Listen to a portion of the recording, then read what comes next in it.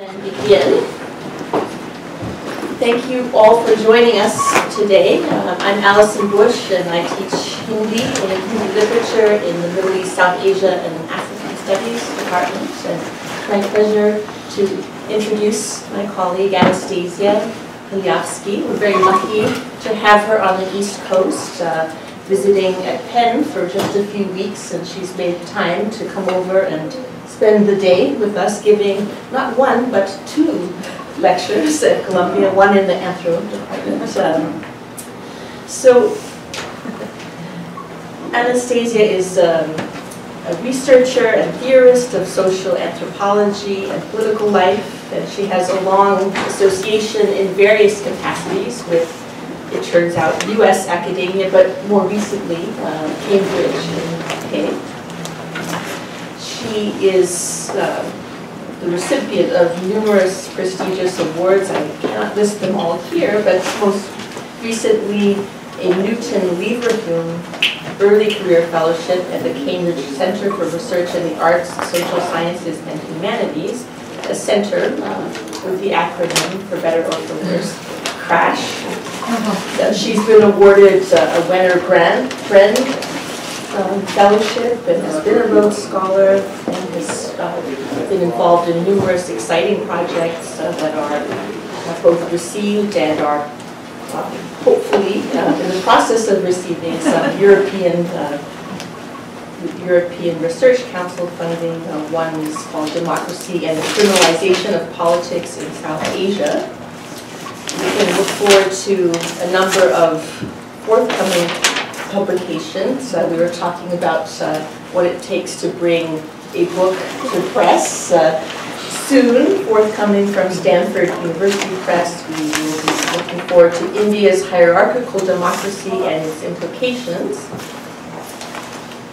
She also has an edited volume that has been received with considerable acclaim. This is Patronage as Politics in South Asia. I'm really myself looking forward especially to the Modern Asian Studies special volume on the morals of Gunda Raj. So just putting that out there, that's a great title. Right now, one particular interest is politics in the vernaculars, and a couple of us will be soon gathering at Penn on Friday to participate in a project being co-organized with Lisa Mitchell there to think about the vernacular lexicon of political life through various periods in South Asia. Yet another book project that we're about to hear something about today concerns hierarchy in South Asian politics, and I would like to announce the title then of the talk today is Hierarchy as a Value in Indian Democracy. So I'm very excited about it. Look forward to it. Thank you so much, Allison. It's a very nice and generous introduction, and thank you very much for inviting me. And everyone says thanks for abandoning the great weather outdoors for coming to see them. It actually is true today, isn't it? So you have been very kind. So actually this is, Allison and I were just talking about our first meeting, which was now already 5 years ago. And it is a marker of age that stretch of time seems a lot shorter, subjectively. This essay, it's an informal essay, it's not sort of a research paper. It's an outcome of thinking that I've been doing since the time that I first met Allison and Shelley in Jaipur, where I was doing my research at the time. I was there for a year, studying in local democratic life. And it really, this thinking began then, very much so. So it's quite sort of nicely placed in the narrative to come here and talk about the outcome of that.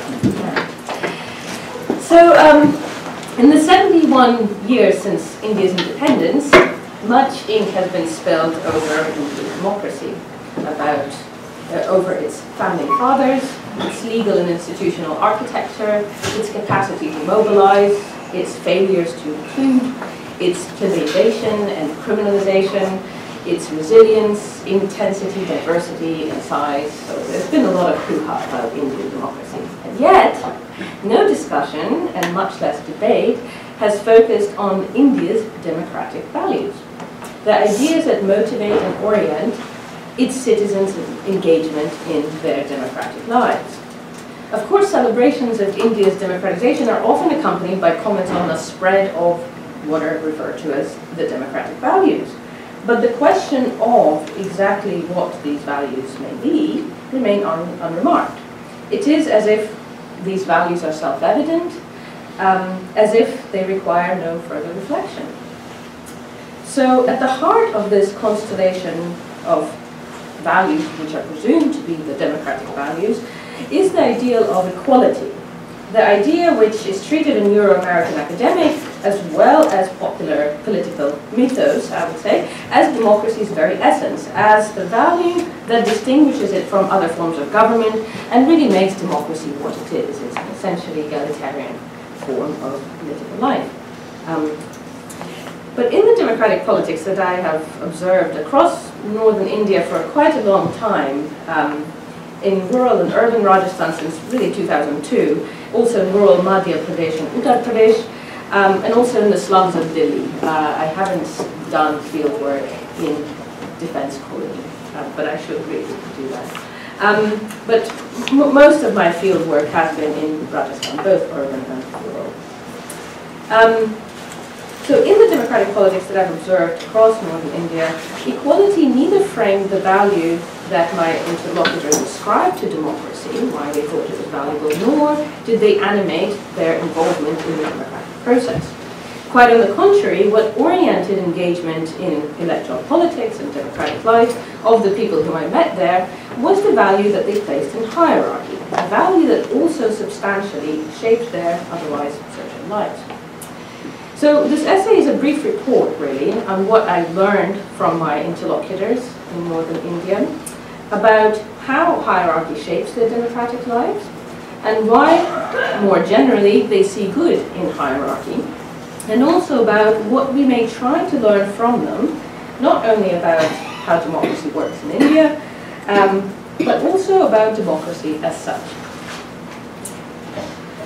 But first, let me make a brief set of comments on why any attempt to understand how people act within and think about democracy in India or really anywhere else demands that we pay special attention to values.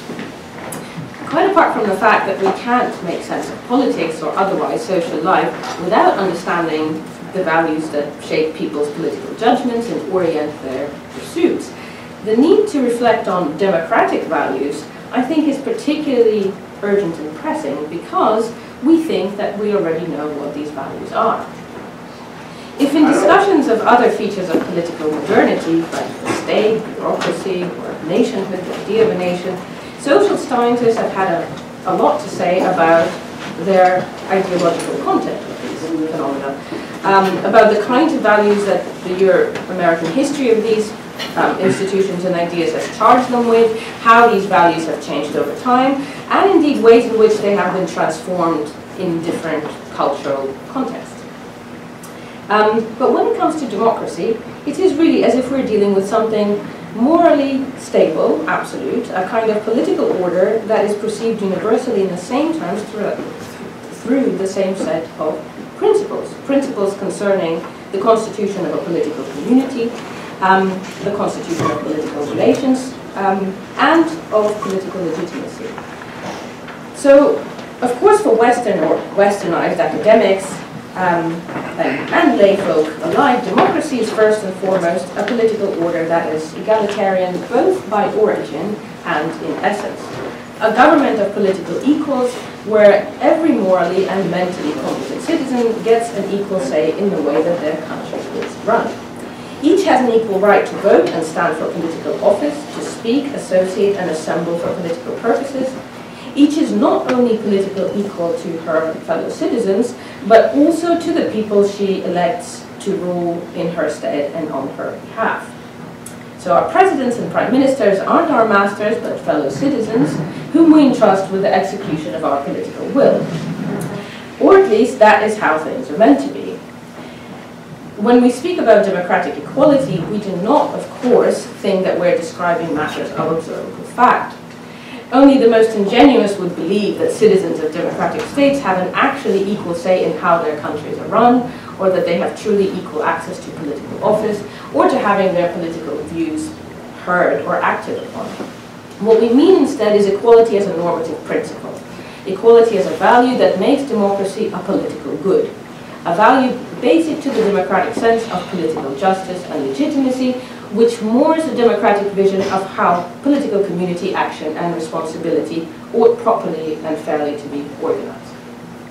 So this naturalization of equality as the democratic value in current Euro-American folklore has made us quite blind, I think, to the variety of democratic imaginations across time and space in different cultural contexts. In Euro-America's past, as well as in its present, as much as in India or other places in the world.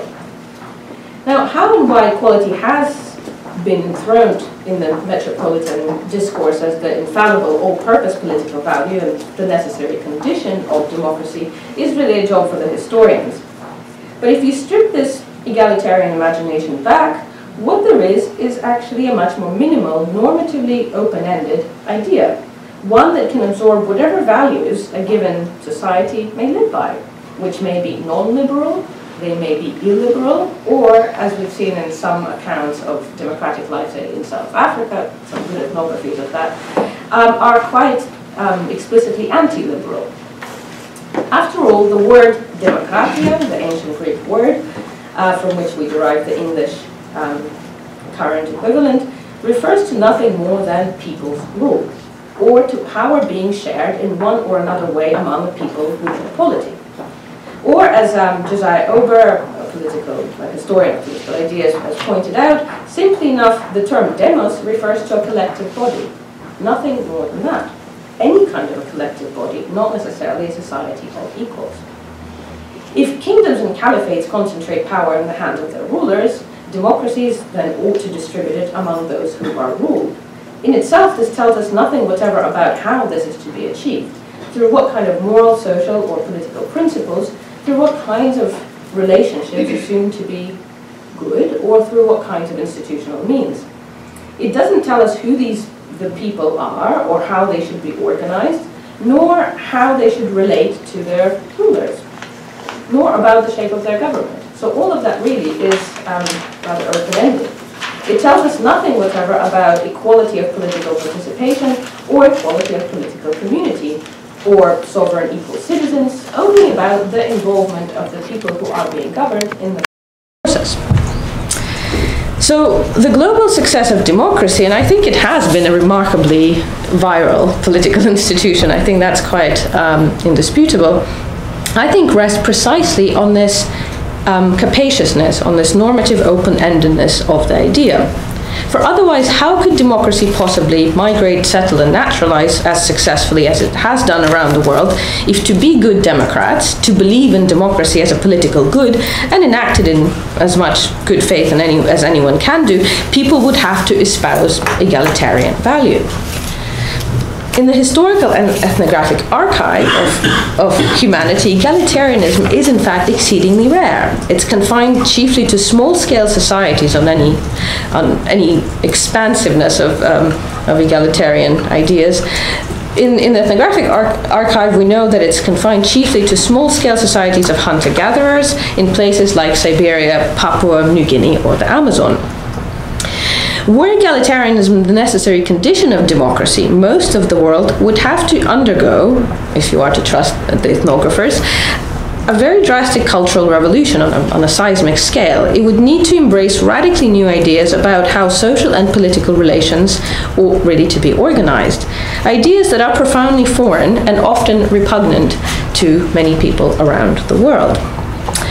It is impossible to assess accurately the extent or speed with which cultural change can happen, with which people can adopt principles and values that are new, but we can be sure that nothing so drastic, no global conversion to egalitarianism has really come to pass. And yet, this seems to pose no problems for the social scientist, most of whom assume, although rarely discuss openly, that no foundational change in cultural imaginations is required to accommodate democracy and its presumptive egalitarian mandate. The idea is that once democracy arrives in a country, once elections are instituted and universal suffrage is secured, its people, whoever they are, wherever they may be, will sooner or later embrace equality as a political ideal. For scratch the cultural service, or throw off the yoke of oppressive feudal regimes or false consciousness, and you will find a species of born egalitarians covering the surface of the globe. And that really is the running assumption in current social science. Observers who have taken culture more seriously have been less sanguine about democracy's global victories, for they think that many other cultures are at base incompatible with it. So Churchill, who did take culture extremely seriously, thought that democracy was a moral misfit in India, where people were just too hierarchically minded to cope with the egalitarian demands of democratic life. Needless to say, Churchill was less than prescient, and he was wrong on two counts. The first is rather obvious. Democracy spread like wildfire in India. And the second is less so. I think he was also wrong about hierarchy getting in democracy's way. Here, as I shall suggest in this talk, hierarchy has not only proven no obstacle to democratization, but has in fact been a major vehicle of its success. Now, of course, by democratic success, I don't mean any statistically calculable positive social or economic outcomes, but the sheer capacity to engage a vast and very diverse electorate in its political process. But first, again, another caveat. Let me briefly explain what I mean by hierarchy, and very crucially, what I don't mean by it. And what hierarchy can possibly refer to has been a matter that has caused considerable confusion in the social sciences, and it's very difficult to tell what people mean by the word when they use it. And for that reason, it may not necessarily be a good term to use, but I haven't found a better one. So more precisely, as a distinctive concept, hierarchy, so as a concept that can show us something about the world that other words don't, it refers to inequality as a social good.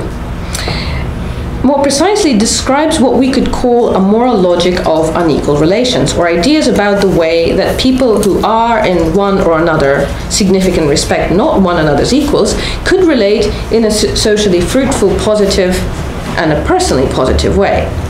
Now, what exactly these ideas are and what sort of a good they can achieve varies a great deal around the world. But the crucial thing to understand about the concept, and this is something that the main theorist of hierarchy, Louis Dumont, tried hard to convey over the course of his career, is that hierarchy is not a descriptive term that describes some sort of a stratified shape of an imagined shape of society, which is opposed to equality, but a prescriptive one which is opposed to egalitarianism. So it's a fundamentally normative idea. Now, in its original use in medieval theology, which was first used in the 6th century by Pseudo-Dionysius, it first referred to celestial forces, then it referred to the organization of the Catholic Church, and later to the whole of creation, known back then as the Great Chain of Being, and it described a kind of cosmic totality which was harmonized by degrees of proximity to God. Right, so cosmology usually depicted as a pyramid, which it's an image that has lasted in European thought from late antiquity until today. If you Google hierarchy in the Google image search engine, you will see a lot of pyramids. So that's sort of the basic image we have. So this particular hierarchical vision of a whole harmonized through the principle of a proximity to a single supreme force, a vision that comes out of Christian theology and the church, has really dominated Western social theory and has passed into the study of India through the work of Dumont, who described Indian society as a pyramid ranked by degrees of proximity to ritual purity as the paramount value. Right? The beneficiary of the scheme, as Dumont thought, was society as a whole, not the individual person who relinquished her own happiness for the sake of harmonious perpetuation of the social whole. And it's an attitude that Dumont called holism. So that's the sort of standard vision, which has, on the one hand, been rejected by contemporary social scientists, but when they try to describe the cultural version of the cultural idea of hierarchy to undergraduate students or to lay people, that is what they sort of trot out as the standard caste hierarchy idea. Meanwhile, most other contemporary social scientists have been confusing hierarchy with inequality, treating all social differences of worth, power, and privilege as moral iniquities that spell injustice, unfairness, and social abuse, which deprive people of agency, of power, of dignity. So even if they recognize that hierarchical arrangements can usefully organize complex social activity, structure governments, or organize relations in families or firms, they still treat them as a necessary evil. Necessary, but still evil. Any attempt at comprehending non-egalitarian hierarchical ways of thinking appears as a vice, as a collusion with oppressors and the advocacy of oppression. Now, this confusion arises, as Dumont thought, from our own normative commitment to equality as the source of all social and political good, a commitment that addles any attempt to understand other ways of conceiving social good. So this egalitarian commitment, which is now sacrosanct in the social sciences, a moral prerequisite for anyone who wishes to enter the profession, makes scholars naturalize their own evaluative judgments as matters of self-evident fact. So pronouncements of inequality, which are of course value judgments, right? There can be no racial inequality among people who place no value in skin color, right? Or there can be no economic inequality among people who do not place any value in material wealth, right? So the statement of inequality, which is a value judgment, appears in the writing of social scientists as a statement of natural fact, which is not subject to discussion or certainly not dispute. This hegemony of our own normative sensibility, what we may now call our liberalism, is precisely what Dumont tried to push against with varying degrees of success, I think. While his work on European values and theoretical writings on value as such have continued to inspire social scientists working all over the world, working in the Amazon, in South Africa, in Melanesia, and so on, his frigid and what I think is deeply Christian picture of caste hierarchy, which bears very little resemblance to what you can observe in Indian life, its dynamism, its multi-vocality, has put subsequent generations of Indianists rather off hierarchy. And you can understand why, if you give students Homo Hierarchicus, the great opus on Indian caste hierarchy, it just, nothing happens. Right, and you can sort of see why. But if you give them the introduction, which is actually not more about India than it is about the United States, and begins with a quote from Tocqueville, and then his writings on value in Europe, things really start happening, and they get interesting. Anyway, so generations of Indians have been put off hierarchy, and so while hierarchy patently persists as a crucial fact of Indian social life, there's no dispute about that, no theoretical discussion or debate now surrounds it, only denunciation. But if we suspend for a brief moment our belief that equality is the necessary condition for just and good and fair human life, it should not be too difficult to see that inequality can be both a good and a bad thing. Nobody, whether they're committed to the ideal of equality or otherwise, thinks well of a situation where some have a great deal of money, power, and privilege that allows them to do whatever they please to others who have less of it. They may be pleased to be able to wield such power and to be terrible, abusive people, but as a principle, nobody really agrees with that.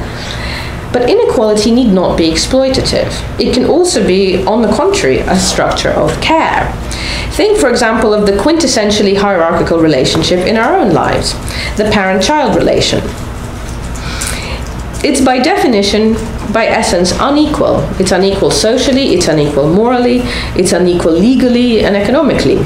But if you were to describe to someone who knows nothing of this relation as a relation of inequality, you'd probably fail to convey what it's really about, what it is like to be in it, the kinds of pressures and pleasures that people experience within it, and so on. No doubt relations between parents and children can be abusive, but what defines the relationship as such for most is the experience of a combination of intimacy and responsibility, where the fact of parental superiority obliges them to be intensely responsible for their children. What makes someone a parent is not shared genes, but the assumption of responsibility for their children. This is both a culturally widespread social fact, documented ethnographically around the world, and a current legal reality. So it's not your genetic paternity or maternity, but rather your duty of care, as it were, makes you a parent. What hierarchy is then, in contradistinction to inequality, what makes it indeed the opposite of inequality rather than its synonym, is the allocation of responsibility that the idea entails. The idea aligns responsibility, it's very simple actually, with people's standing and the ability to act effectively in the world, so that people with greater wealth, greater status, greater power are held more responsible than those who have less of it. Or in the formula of the European Ancien regime, noblesse oblige, privilege obligates. So while Dumont paid actually very little attention to responsibility in his work on India, the conception of hierarchy as a logic of responsibility is central to older anthropological literature, South Asianist and otherwise. It runs very clearly through the huge Africanist literature on chieftaincy and kingship, which is described as fundamentally a normative structure of social care and responsibility. It's also part of an early anthropology of leadership, as well as of anthropology of Southeast and South Asia, as well as Africa, about kingship, comparative work on kingship as, again, a structure of responsible generosity. In South Asianist anthropology, the idea was first really developed properly, explicitly in theoretical terms by Hocard, and further articulated ethnographically in literature that's now very outmoded, which is work on Jejmani relations. Does anyone remember? Yes. Village Jejmani relations, right? Yes, I read that as an undergraduate. Yeah. So a lot of it has the flavor of the kind of stuff we don't do, but the kernel of this idea of responsibility as the normative anchor of hierarchy, what makes it a good at all, why people want it, why people value it, it comes very vividly in the work of William Weiser, who wrote in the 1930s. He was a missionary who did ethnography in a North Indian village, and he described relations between castes not in terms of purity and pollution, but rather as an order of mutual responsibility, where each caste was obligated to perform for other castes in the village ritual and economic services. This work, both Hocard and the Jejmani ethnographers who followed, was carried forward by a group who I think are the most and the only effective conceptual critics of Dumont's model of hierarchy, who rejected this monistic holism of his purity pollution model and argued that at issue were really relations themselves, that we need to look for value within relations rather than within some sort of an entity-based ascriptive value, right? And relations themselves we should view as a structure of responsibility. So this is Raheja, this is Quigley, this is Diane Mines, who's written this stuff quite recently. But again, this literature is not, there's no more work really going in this direction. So what they were saying is that there is no pyramid, there's no ladder of rank, there's no agreed upon overall shape that we can draw or sort of submit to social scientific metaphors, but there's a structure of mutual expectation differentiated fundamentally by rank and role, which is in no way in conflict with mobility, with aspiration, or otherwise dynamism of social life. And I'm right, so this book that is coming out next year is precisely about hierarchy as a vehicle of aspiration and mobility and achieving a good life in a very dynamic way.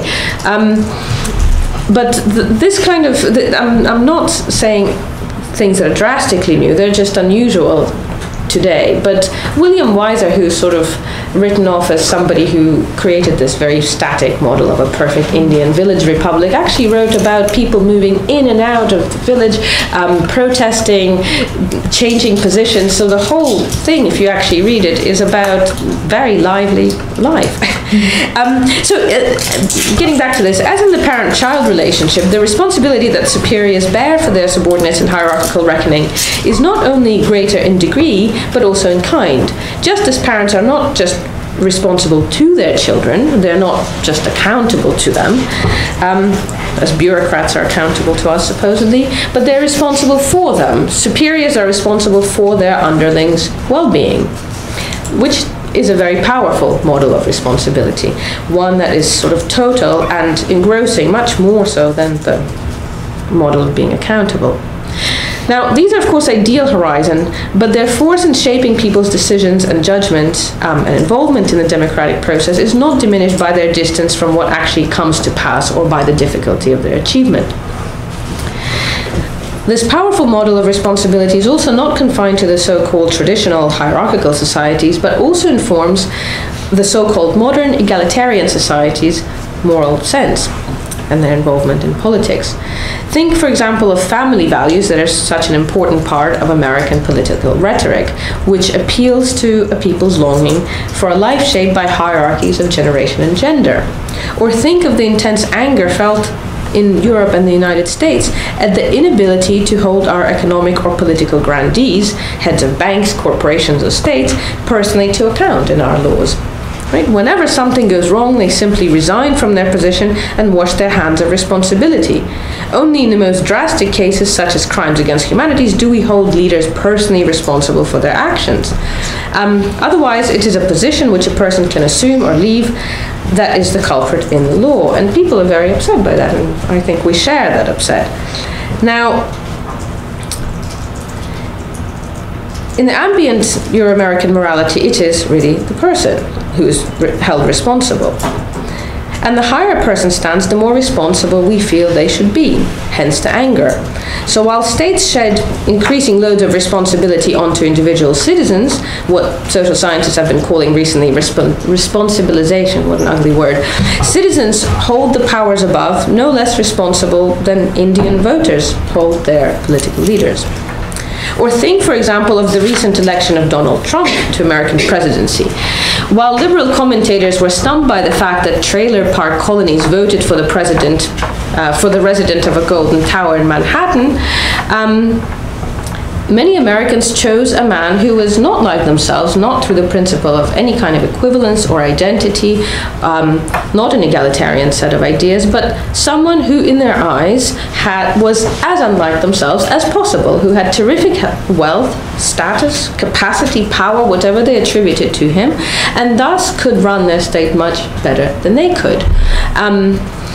Now, in India, despite changes in the presumptively traditional structures of social hierarchy, the country has not undergone a kind of anti-Copernican revolution, suddenly imagining the social world as flat. As ethnographers know, even if egalitarian ideas have made their inroads, they have not done so to the extent that could account for the scale of India's democratic boom across divisions of caste, class, income, and education. Hierarchy as a logic of responsibility has not vanished from the ambient social, or more specifically political, domains of life, and whether in households, temples, or at political rallies, people expect their superiors to be responsible for them, to care for them, to be there for them in times of need. And they see their politicians as their superiors. This idea is very visible anywhere you go when you are observing Indian political life. It's visible in the choreography of popular politics and local conceptions, audible in local conceptions of corruption, in the language of political appeals, palpable in descriptions of interactions with political leaders, and the way that they style themselves during campaigns. So right across the country, voters celebrate their political leaders as kings or gods. They stage spectacles of coronation, and they install them, the images of their leaders in temples where they worship them. This is as true of politics on the political right, as it were, as on the left. Followers who venerate Modi, their followers who venerate Modi and Mayawati as much as they venerate Sonia Gandhi and Mamata Banerjee. Nor is this confined to poor people's politics. The rich and the educated and the urbane engage in it as much as the poor and illiterate villagers. If you step into one of the thousands of darbars, which are of course royal courts, but this is the term for daily audiences which Indian politicians hold right across the country, you will hear people address politicians with very clearly hierarchical terms, such as Mai Bap, which means parents, mother and father, Andata, giver of bread, Sarkar, which means state, government, but also lord or boss, or Dada, which is big brother or grandfather, or with the English word boss. Whatever the particular semantic inflection or cultural hue of these terms, these are certainly superior terms of address, and certainly not ones you would hear a British MP's constituent within a British MP's constituent surgery, where I also did fieldwork to try to get a sense of the difference. Now, cosmopolitan commentators demur at the widespread worship of politicians as an eccentricity or a kind of archaicism of local political culture, or deride it as a survival of a feudal mentality that turns the principles of democracy on their head. They say that here politicians run their constituencies like feudal fiefdoms, where resources and influence run down personal lines of command. So they say that instead of legislating on their voters' behalf, Indian politicians allocate the state's fiscal, legal, and administrative resources as personal favors and gifts in a top-down system where the drastically disempowered citizen is left to beg and appease those in power by means that sometimes take the form as grotesque as deification. They say that you may extol India's electoral verve, people's involvement, but this is not really democracy as democracy ought to be. It is democracy gone topsy-turvy, with the proper power relations between voters and politicians, as their representatives, arranged back to front. Here, politicians are not at all people's representatives, but sovereigns in a system that turns citizens into their subjects. But anyone who has watched Indian voters negotiate demands with their political representatives knows that what they see is anything but a submissive or disempowered electorate. In personal interactions with politicians, much as in publicly staged assertions of claims, bigger scale protests and rallies, Indian citizens press their representatives to do for them all kinds of work, as they say. From the building of roads and schools to the funding of weddings and hospital treatments, Indian politicians are expected to take full responsibility for their constituents' well-being, and generally to do much more than what people in Euro-America normally expect from their states, even, not just from, obviously, from their political representatives. When people lament widespread corruption in India, obviously the people I've spoken to, what they often mean is not the misuse of public office for private good, not embezzlement or political favoritism, but the failure of politicians to protect and provide for their people in good measure. So a corrupt politician is not crooked, but stingy. He doesn't betray his political office, but the people who are loyal to him. And this is an extremely widespread conception of corruption. Needless to say, in India, as anywhere else, more often than not, politicians fail to deliver, or to deliver anything like what the people expect from them. Often they simply have insufficient resources to do so, causing a great deal of disappointment among the electorate.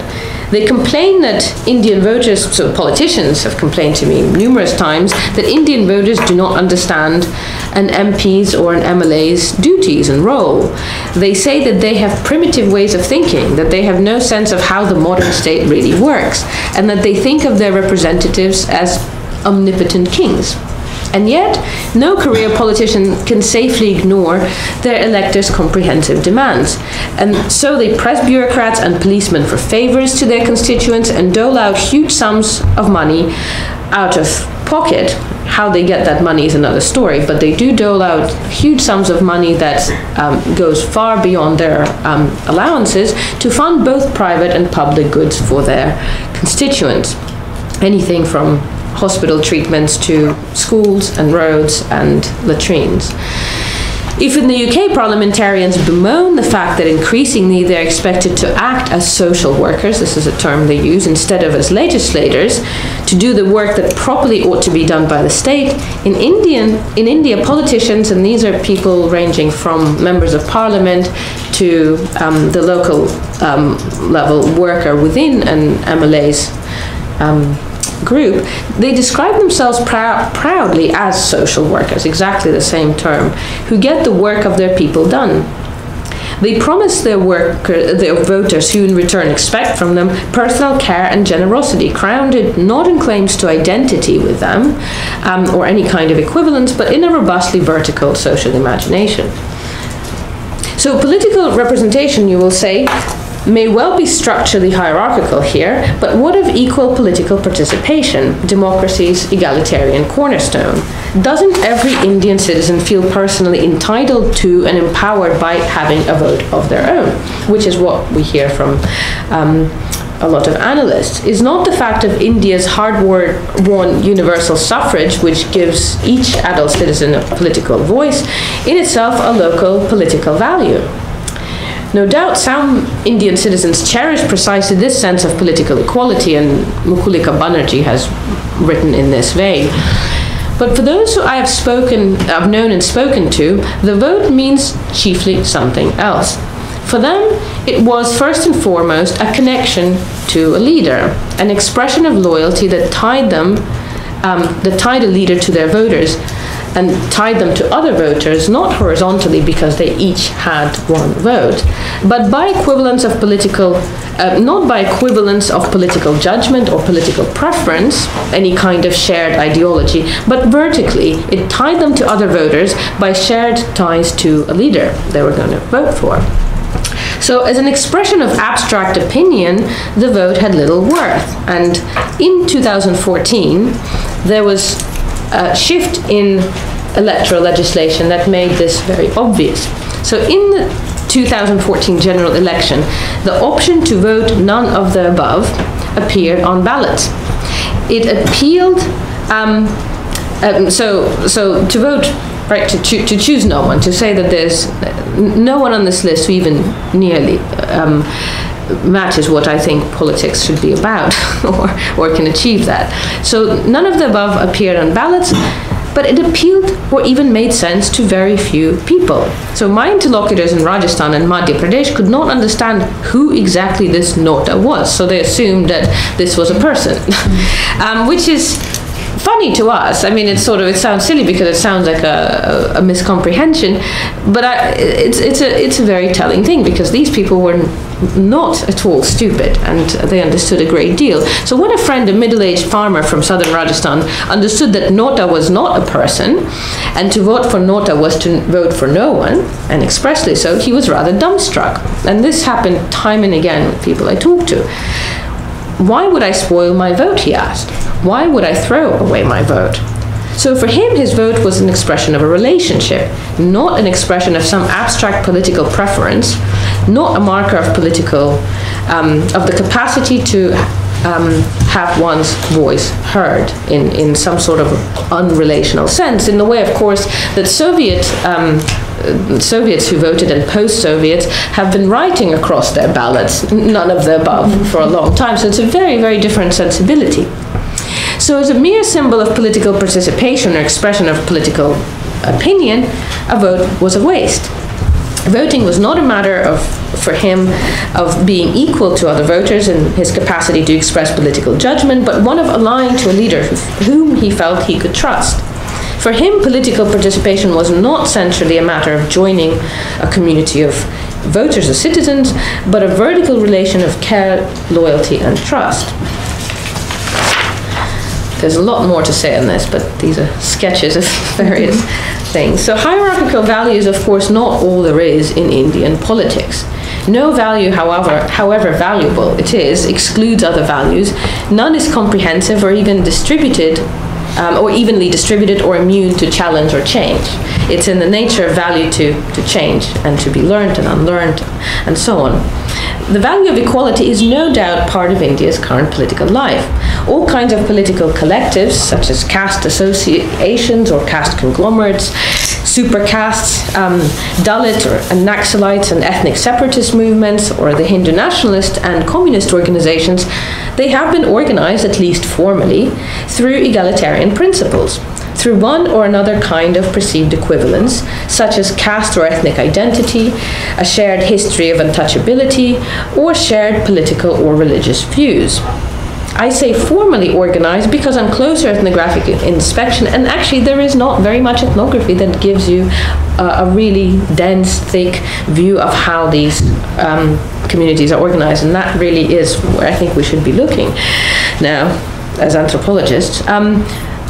So on closer inspection, and there have been about a few accounts, a handful of good accounts, such collectives often turn out not to be organized, and not only to be organized hierarchically, but also recruited by hierarchical means through sort of patronal networks rather than appeals to lateral ethnic or shared ideological attachments. So for instance, really good, diligent work by somebody called Ward Berenschot on Gujarat riots shows that the involvement of various low caste communities in the riots was not precipitated by a successful inculcation of hatred of Muslims as Muslims on religious grounds, but rather through political opportunity that they were presented with by being drawn in as footmen within particular lords and bosses' domains. And that really is not part of what we imagine communal violence to be based on, really. But this is rather a matter for another discussion. Suffice it to say that this may as well be the case, that egalitarian value in political life hasn't actually taken off greatly. For in Indian politics, it is often ideologically egalitarian communities, these caste, super castes like the Yadavs or Naxalites, who openly advocate equality as the premier political principle, or Hindu nationalist organizations, which advocate an egalitarian sense of community of Hindu citizens, bound by a shared religious ideology and belonging, that have wreaked some of the greatest chaos and violence on the South Asian subcontinent. Now, few ethnographic accounts offer proper descriptions of the espousal of egalitarian value among the lower classes and castes. It's more assumed that any kind of assertion or protest must be based on egalitarian principles.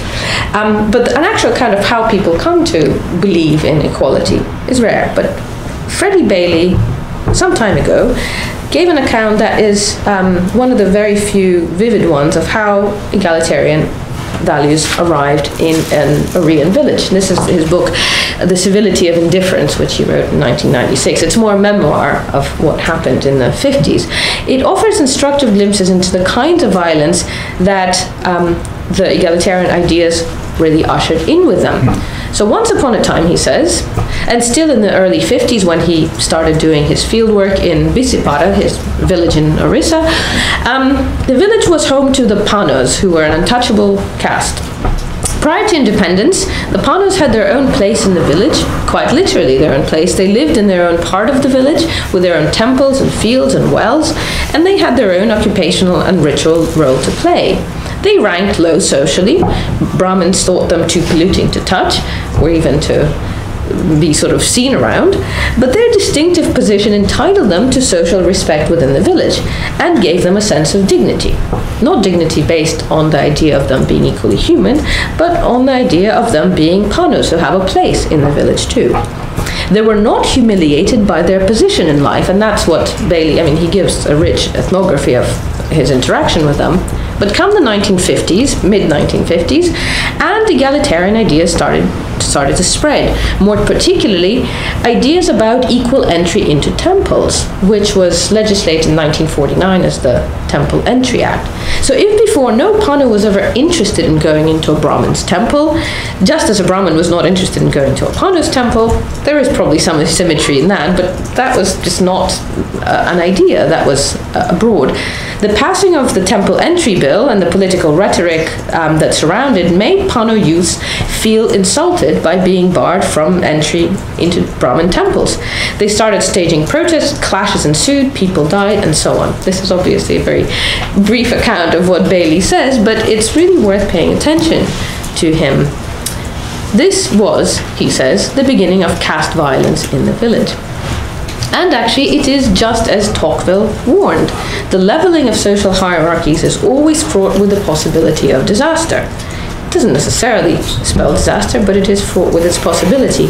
Not just with the tyranny of the majority, but also, and more profoundly, with the demise of a moral structure of responsibility, a collapse into totalitarianism. Although, of course, he didn't use that word himself. No doubt the egalitarian language of rights, citizenship, or brotherhood is now part of many Indian citizens' political vocabularies. So not just communities based on the principle of equality. But in India, the most heated staking of claims and contests over entitlements among India's historically underprivileged classes has not revolved around the ideal of equality, but again around hierarchically structured appeals to communal distinctiveness, which are enshrined, of course, in the schedules of the Indian constitution as the grounds not for equal right, but for special entitlements, and the demands placed on state imagined as a patron giving out these rights. This is ubiquitous now. So be it Hijra protests or Dalit protests or Gujar brawls with Minas over scheduled status, we can see it repeated again and again. The fact that these protests have not been rooted in ideas of equality was not lost on India's egalitarian political thinkers. From Ambedkar to Pratap Bhanu Mehta, who have been lamenting that the Indian masses, good though they are at staking their claims and pressing demands, fail to do so through the very principle of basic equality. So while the lower castes make hierarchically grounded claims, it's actually the upper castes who have lost out from reservations, who have been agitating for equality, for removing the provisions of positive discrimination. The irony, of course, is that Ambedkar's great intended equalizer, the program of reservations, has generated new hierarchies of privilege within the scheduled communities, and it is opposition rather than appeals to it that is framed in egalitarian terms. Meanwhile, egalitarianism has become an elite status symbol, a mark of educated, progressive modernity for the urbane, the wealthy, English medium educated middle classes. And Ajanta Subramanian has written about that in the context of Carolan economic and caste elites. So hierarchy, they tell you, is a thing of the past. Now, how the backward village people think. But of course, the English medium educated are all egalitarians. Now, there's nothing uniquely or even distinctly Indian about the preponderance of hierarchical value in India's democratic life. In the history of European democracies, from the ancient Greek to the modern American, democracy has only occasionally been thought of as a specifically egalitarian political form. Quite often, in visions of democracy both in the ancient world and in modern Euro-America, equality was perceived as either irrelevant, partially relevant, or indeed antithetical to democracy. So in the 4th century before the Common Era in ancient Greece, to which we look as the cradle of democracy qua political equality, political thinkers who thought well of democracy didn't tend to believe that political power should be distributed equally among the citizens of city-states. Citizens, they thought, had different worth, they had different wealth, they had different aristocratic birthright and different virtue, different education. They were thus differentially able to make political decisions, and it was only right and proper for them to have different degrees of political power. There was a hierarchy of citizenship and a hierarchy of rulers and those who ruled over them. Hence Aristotle, who said that the will of those with qualifications are the greatest, should prevail. Otherwise, many thought democratia was liable to collapse into ochlocratia, which was the rule of the mob. And so the word democratia, which we now think describes government of equals, was actually used as a general term that described both political systems that distributed power in a graded hierarchical manner, and to those systems which were indeed distributing power on equal terms. But there was a more particular specific terms for those governments known as isokratia, which literally means rule of equals. But that was a very peculiar form, a very unusual form of democracy, and it was practiced in Athens, one of the many city-states which were democratic at the time. Now, when modern representative governments were first founded in Europe and the United States, few associated democracy with equality. In the 18th century, for instance, political thinkers either side of the Atlantic thought that the governed and the governors, whether they were elected, divinely ordained, or otherwise, were just never going to be equals. So the authors of the American Constitution were not egalitarians. Of course, they owned slaves and they happily excluded women from franchise, so leaving at least half of the members of their political community, and women were members of the political community because they were subject to state law and taxation, and they had property rights.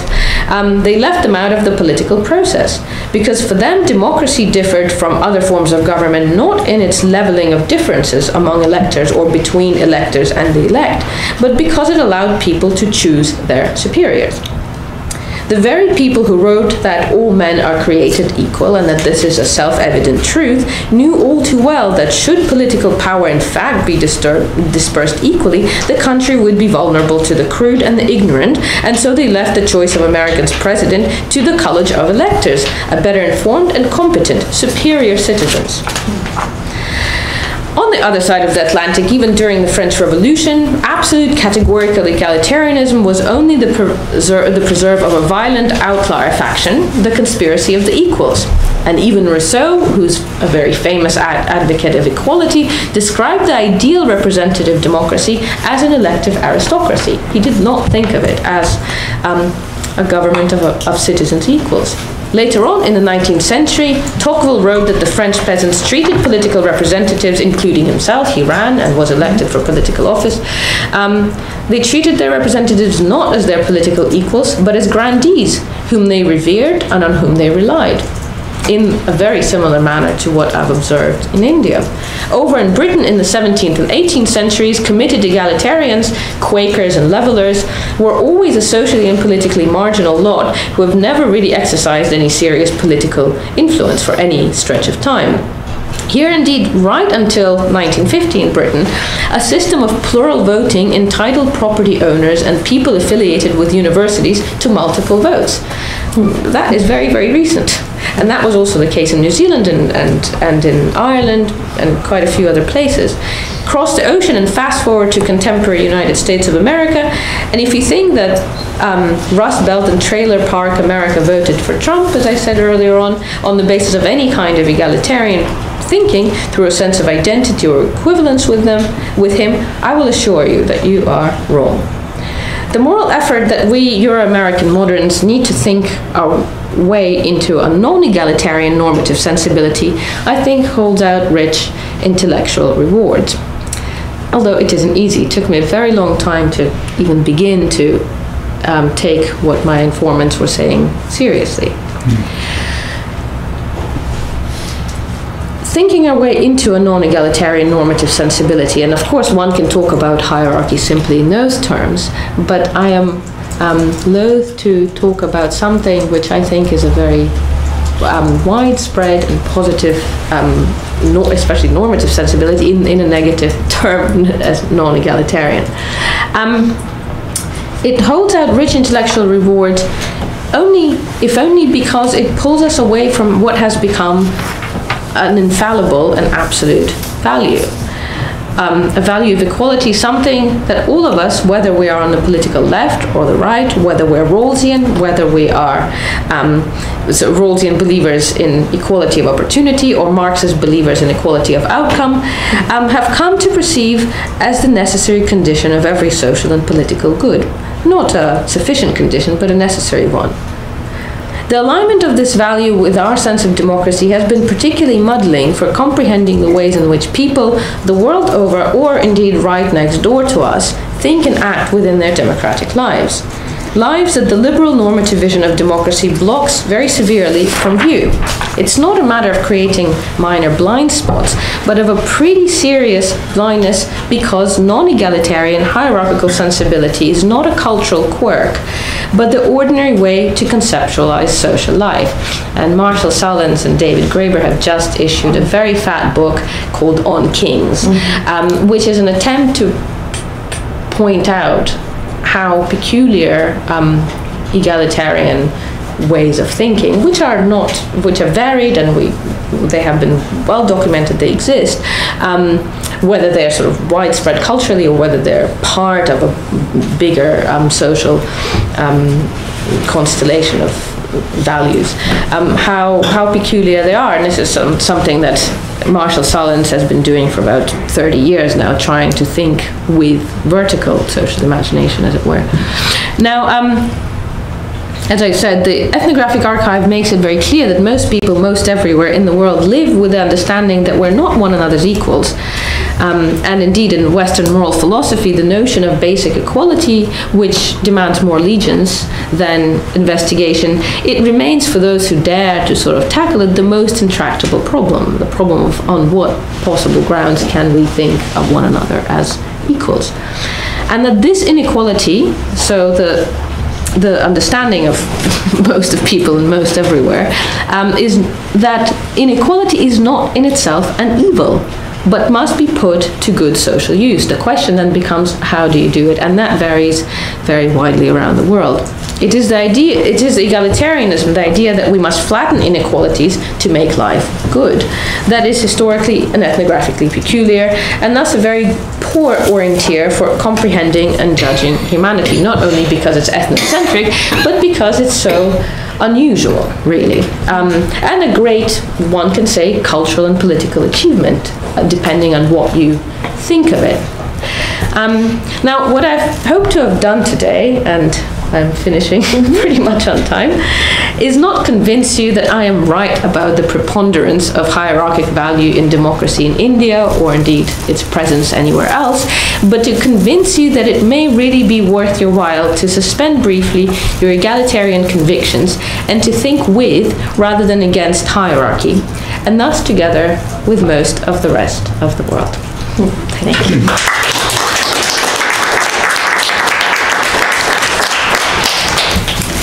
I am sure this provocative talk is bound to be spurring questions, and I believe there's one already right here, yes. And then so Shelley, and then Vivek, and then Shrudipto. Thank you. That was a very super interesting and challenging talk. So the obvious question for someone like me is to think historically about hierarchy, and to wonder whether the image of a caring structure of care and responsibility is the way people within hierarchy in the past have thought about it.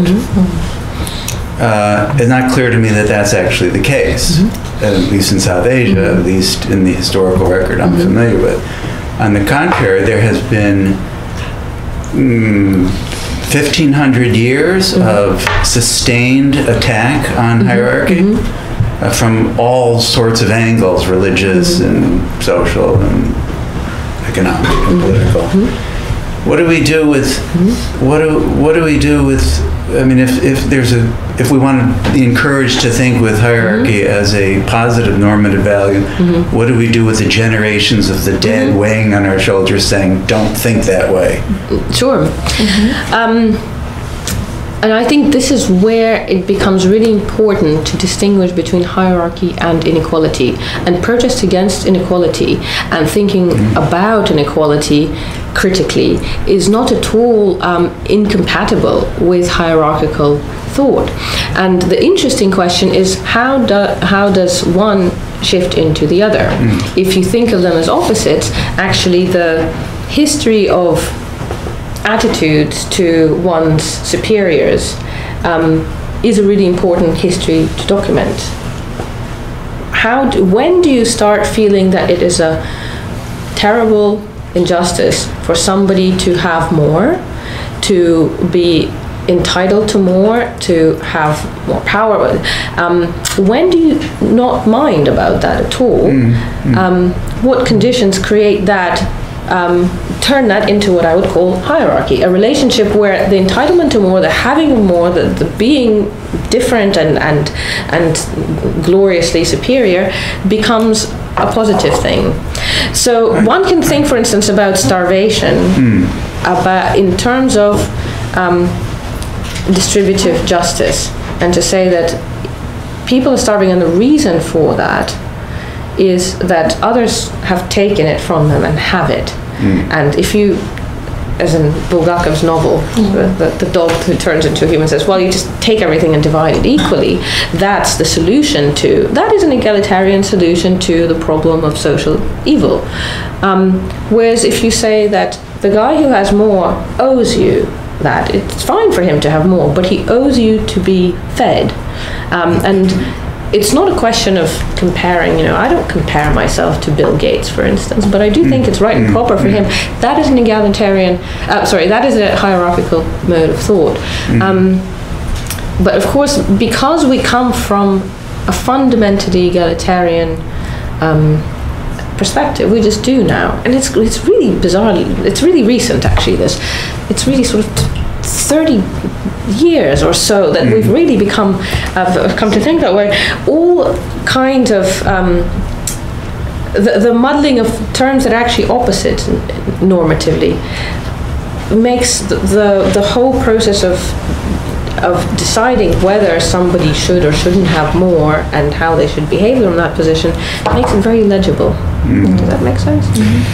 Yeah, sort of. I'll let others speak, but I just think the second critique of hierarchy, having more and not distributing evenly, is also part of the long-term critique in South Asia. So it's in fact one of the founding myths of early Buddhism was precisely around that narrative of the primal stuff that some people took and the rest of us were left out. And I think this had a kind of continuing reverberation across history, even into the even into Ambedkar's time. Oh well, yes. I'm not sure that. Yes, I mean Ambedkar was educated at the LSE, and he has his family have a history. Educated here. Columbia. Sure. He was at the LSE as well.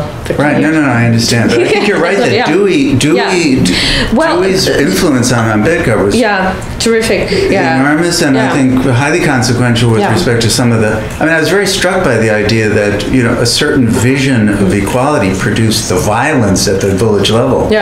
That you described in the Allison book. I mean, the way that I've been talking sort of more to my anthropology colleagues, where it's more sort of crunching social theory on a sort of mathematical, almost analytical level, is that egalitarian thinking is concerned with the problem of commensuration, that it's comparison of what people have or what they are, some kind of property or quality of them, whether stuff they have as alienable possessions or their skin color or whatever.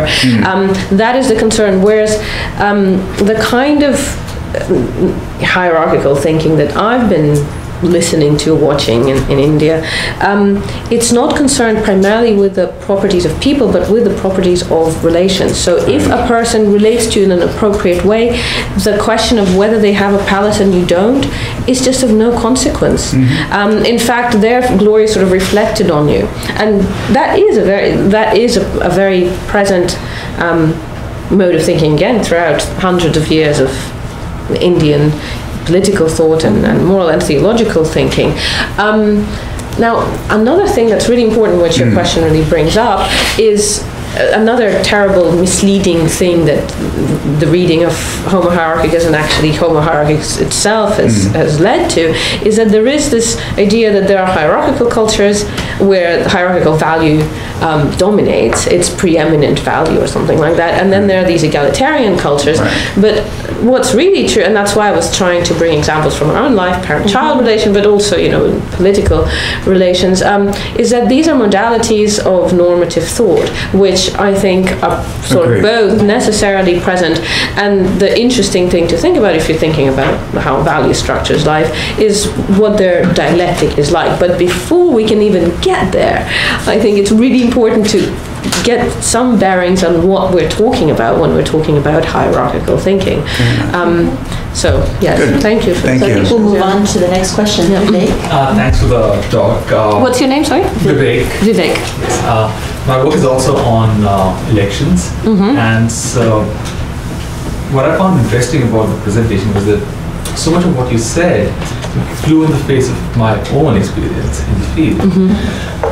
So a couple of questions. One is, you said that it's usual for voters to look at political representatives as some sort of kings, right?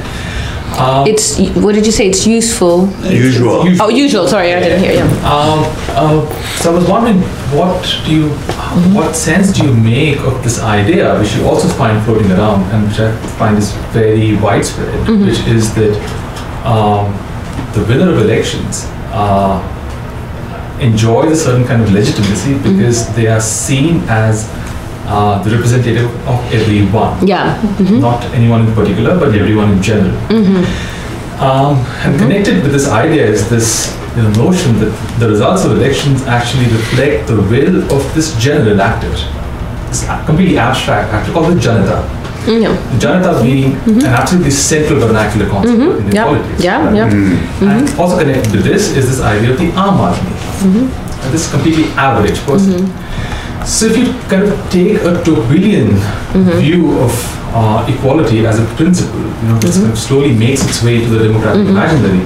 All these ideas, the Janata, the Aam Aadmi, and this idea of the representative as the representative of the Janata, not of anyone in particular, are kind of ideas of that kind, right? They are sort of ways in which the idea of equality seems to have kind of made its way into the democratic imaginary. That's one.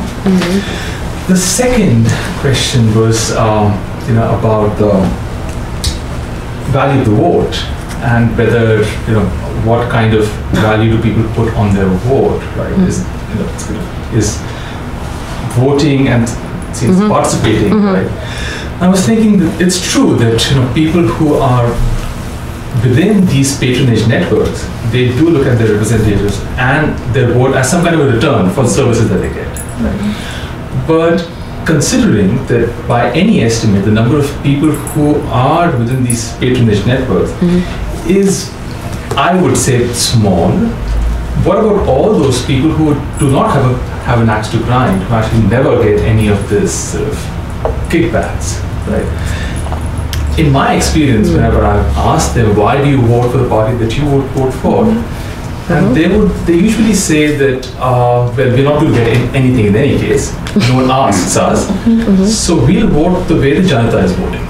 We're going to vote the way... The majority, Right. Makes sense, And so for them, it seems, right, so not wasting their vote is actually, the idea is actually connected with what is liberating about the voting is the idea of one man, one vote.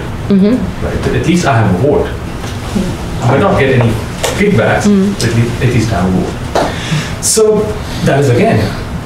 And I feel that this is the vast majority of people, right? So two observations which I thought were kind of, and it's perfectly possible, right, that you kind of go into the field and depending upon who you talk to and who is asking, you get completely different answers. Just one more last point, it's kind of a question also, that especially in the secret ballot policy, right, where, and of course, the sort of social structures in which these people, is of course hierarchical, right?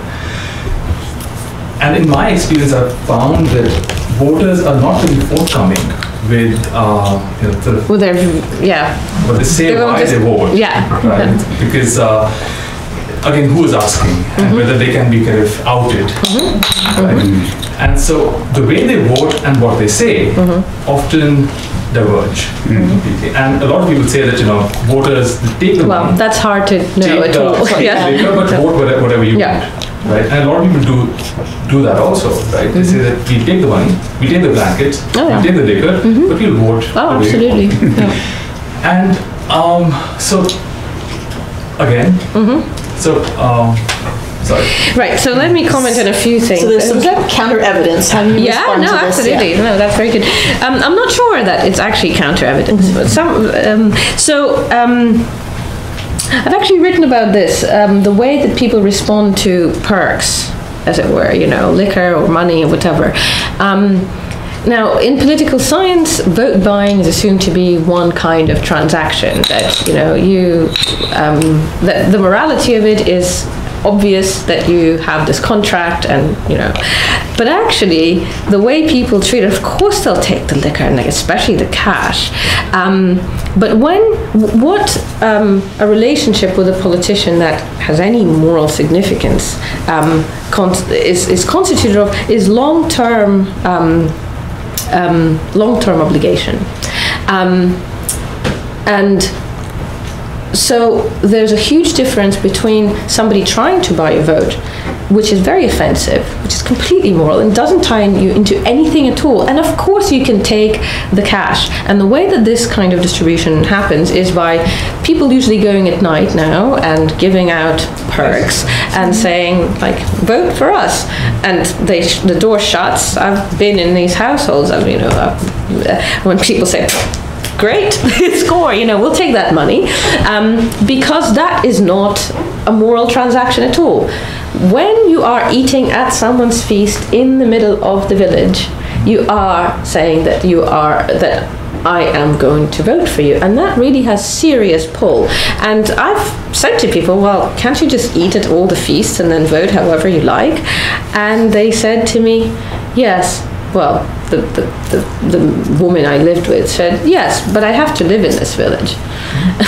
I have to, you can't, as a grown-up, so children go around and eat everywhere, as they do at all the weddings, but as a moral, cogent and adult moral entity, a person, you cannot eat from everyone's hand, which is this trope of being a stray person, somebody who is incoherent morally, not reliable, not trustworthy, so really not a moral agent at all. So there are these ties which are created through a distribution that has one particular set of normative meanings, and through another where people, of course, they'll take the cash, which that becomes even more complicated, because if somebody comes into your house in the middle of the night and offers you some cash, the wife will take the cash and say, that's great, because she doesn't have a public presence in the village, whereas the husband, I described ethnographically a real fight within the family where the husband said, I can't be known because this will get out, they'll know that I've taken this cash, and that is my sort of face spoiled and so on. And the wife said, for God's sake, you can take from everyone, so there's a real difference between buying and buying, or buying and giving, gifts that create relations and gifts that don't at all. And that's very clearly distinguished by people, even if there's disagreement about each particular case. Now, the business of janata as a concept of the people or public, or I think it's an extremely complicated term, and I haven't really thought about it very specifically for any length of time, but sort of the first cool response would be to say that it isn't at all like the notion of an ethnic community, for instance, or a society, which does assume some sort of equivalence. When you say samaj, hamara samaj, whether they mean our caste, our subcaste, or janata doesn't really designate that at all. It's an extremely vague term which has no sort of social specificity.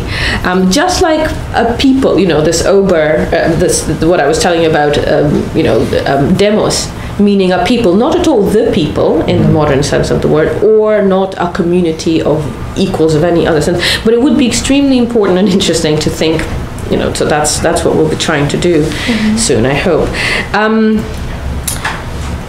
So just one last, ethnographically, so your ethnographic reports on people valuing this vote as sort of a, even if they don't get anything from it, it sort of signifies their participation in political community, being a citizen. It's sort of precisely because society is not equal. Yeah, so this is one Politics equalizer. are equal. Yes, so this is Mukulika Banerjee has been reporting similar sorts of things. Everywhere.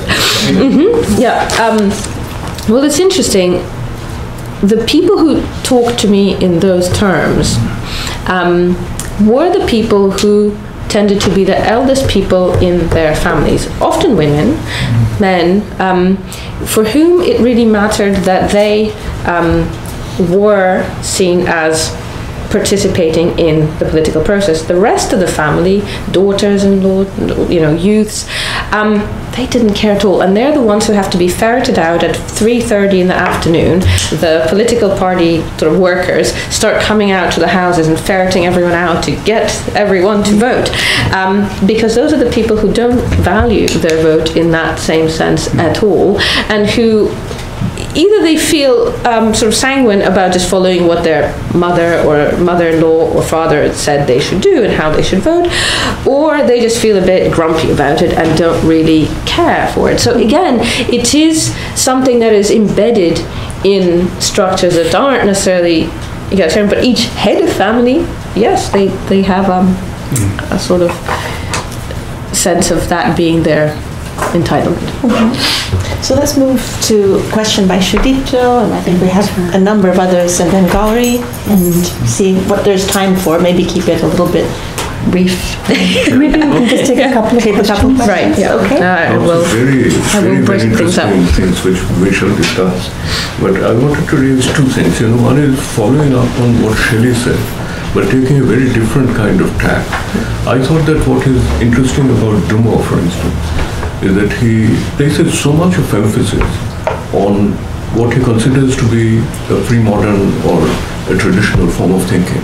But there's very little engagement textually with where that thinking is done.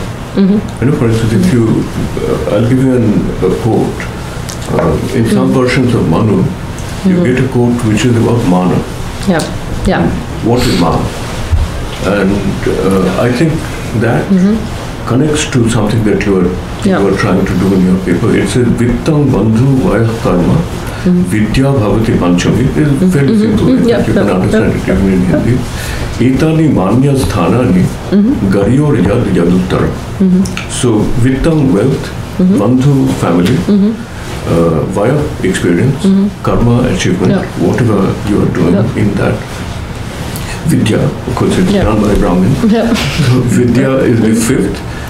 These are all manya sthanani. These are all grounds on which you can give mana to somebody.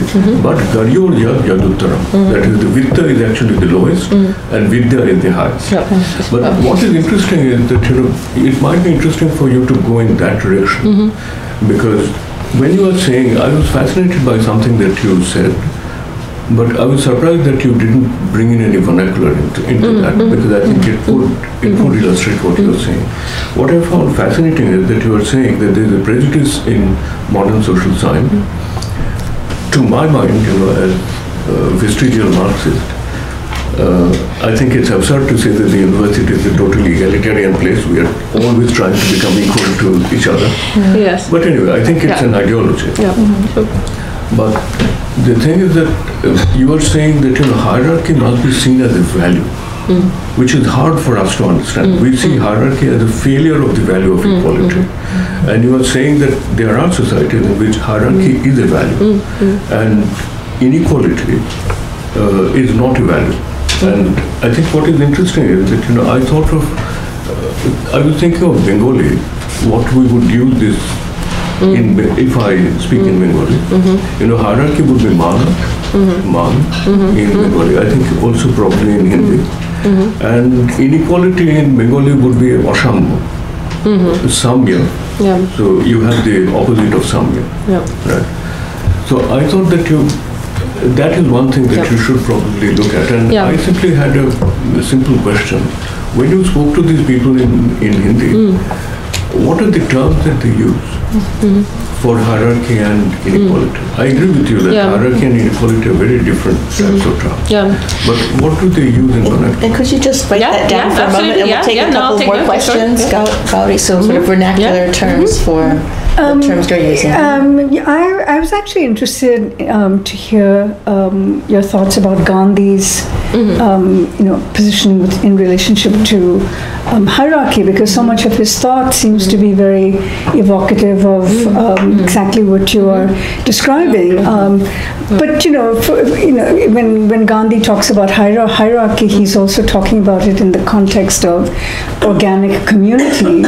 So that hierarchy is not a standalone term. It is something that has affiliation with some other concept, because alternatively one could easily ask what makes hierarchy not quite feudalism or not quite paternalism, because maybe that was the gist of what Shelley was asking, because there is that moment when much of what you are describing could also be dangerously close to paternalism, but what salvages it from that. And it's in that context that I was actually thinking of Tagore, The Home in the World, and Ranajit Guha's piece on the home in the world, because I think the way that the character of Nikhil sort of demonstrates what you were describing as hierarchy as a value, because it's embedded in relationships of protection and responsibility. But Ranajit Guha makes this really probing comment about how what distinguishes that kind of positive hierarchy is that when Nikhil, the character, espouses hierarchy, it's in relationship to persuading people to act in certain ways, whereas the antithesis is the use of force. That the revolutionaries are the ones who are using force, but Nikhil is using persuasion. So I was interested in how going back to Gandhi, who also figures in Guha's essay or chapter on the home in the world, how one can sort of think about hierarchy in such ways that it doesn't actually invite its more dangerous possibilities. That's a good question.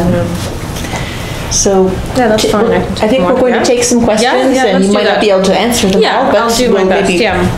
Just have a couple more at the back there, please. Yes. Hi. So you spoke about the Indian family being hierarchical and positive hierarchy in terms of responsible to your children, etc., etc. But so many of the Indian families are predicated on a sense and a culture of gratefulness and a culture of being of obedience and gratefulness for what you're receiving. And therefore, from my own experience, when I used to question my parents, they'd say, "How dare you? We'll stop doing whatever we do for you. How dare you question our stand?" So how and because there's a culture that's grown up in this thinking, in this mentality, hierarchy. I don't know, but it's there's a subtle sense of power play, and which is being used against you, which is being gouged as responsibility, I think, which is not really true.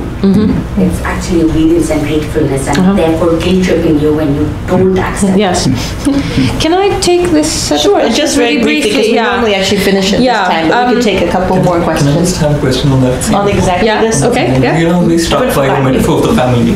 I was kind of both troubled by it, but also I saw great promise in it. And the reason I'm troubled is that regardless of how you conceive the normative family, the actual family in anthropological literature is in a disaster. Yes. It is the site of profound violence and of abuse. And that for me is what's the source of why I'm troubled by this model. I mean, why you would set up a family, but also for the same at the same time a source of great fertility in thought. Because the thing is that it is precisely in the family, whether in the West or I don't want to distinguish between the Indian family or the Western family or the nuclear family or what. Where in families of every kind, profoundly, it's not just their their nature is not intrinsically hierarchical. For me, not necessarily. You can't necessarily only describe it as essentially hierarchical, but these are essentially sites where claims of equality, dignity, liberty are diurnally articulated on a daily, by its members on a continuing basis. So the thing is that your schooling in community, is profoundly informed by that schooling. So in that sense, I feel it's more you invoke the family as a site for learning, as a site of hierarchy. For me, it is precisely because it is not. It is a site for the adjudication of claims on a daily basis of these Western values that you speak about.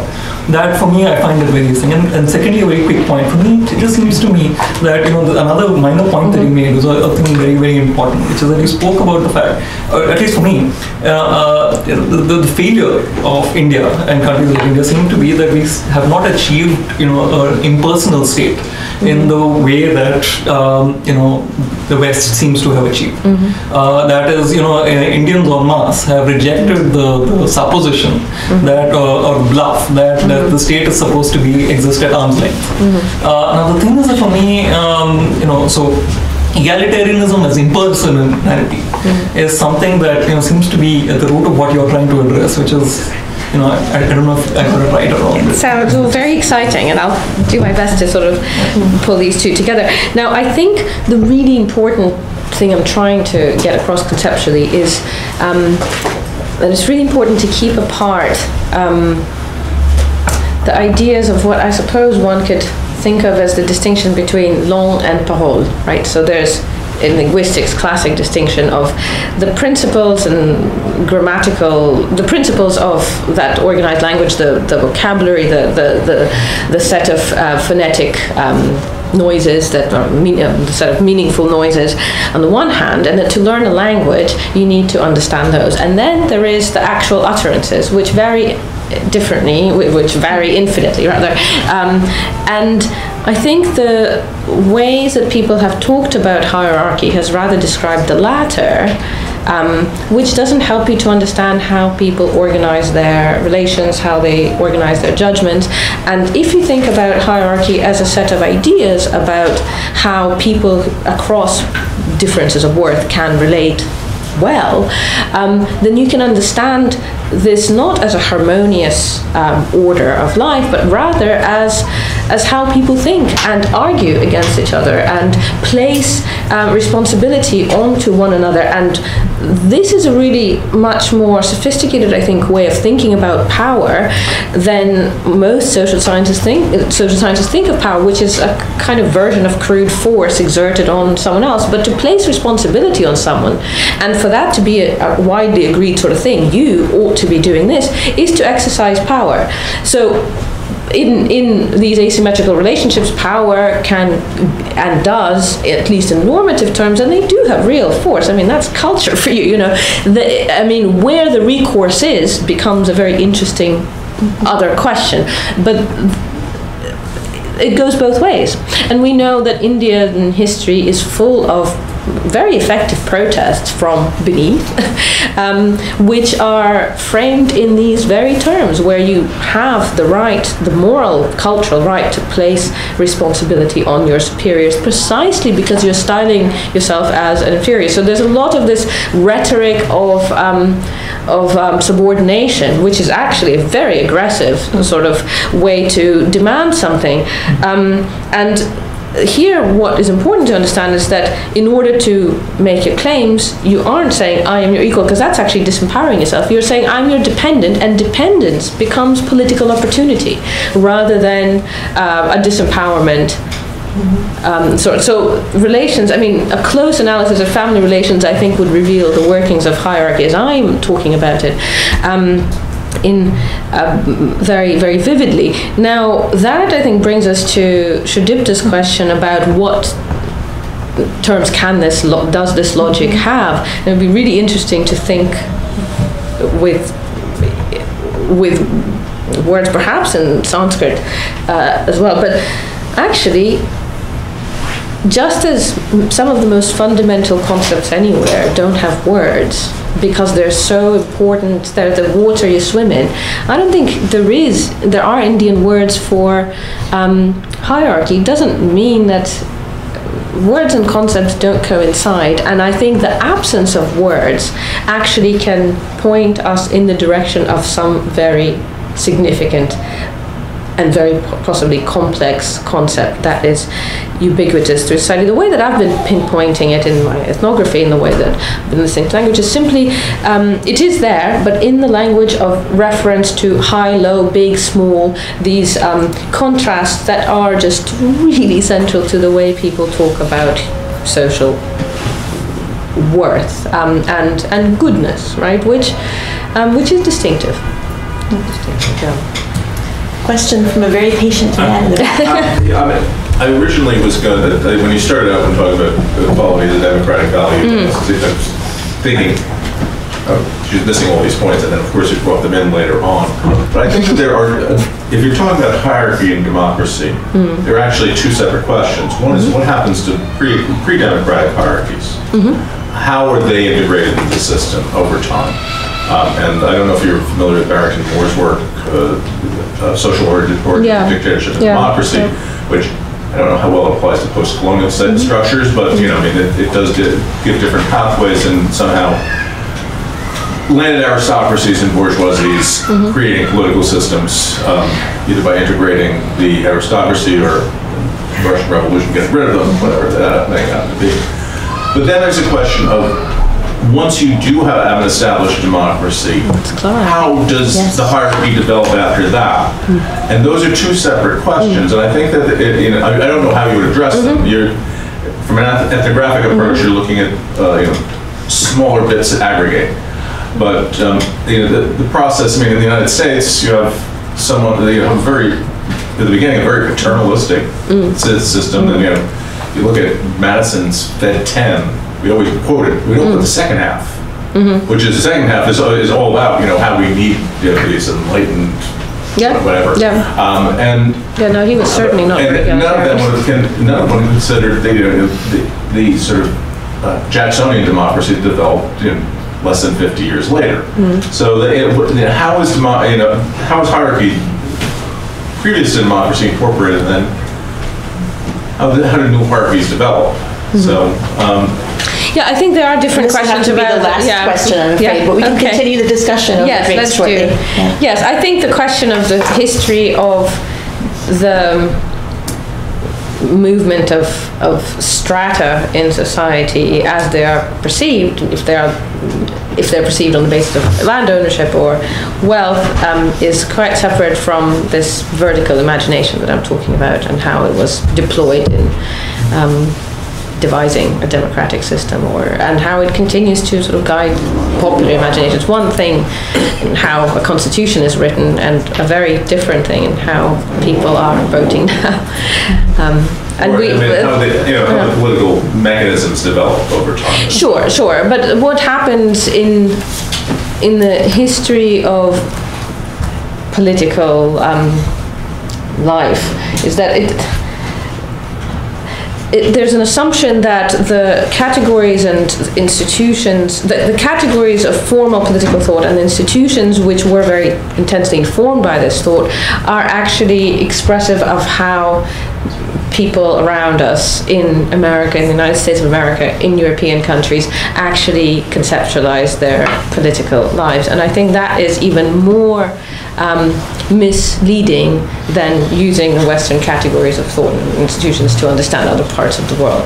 Because at least there we can say, well, they really are different, whereas here we think that, and that's why a lot of, nobody can predict, people can't see the most obvious thing, and they can't hear when somebody's saying, this is why I'm voting for Trump. They just won't listen to it, because it's just not within the frame of... I just got to point out to everyone else that he got less votes than Romney. Smaller percentage of votes, even in Wisconsin and states he won. It's not a big change. It's on the top. Well, thank you for this very rich paper and conversation around it.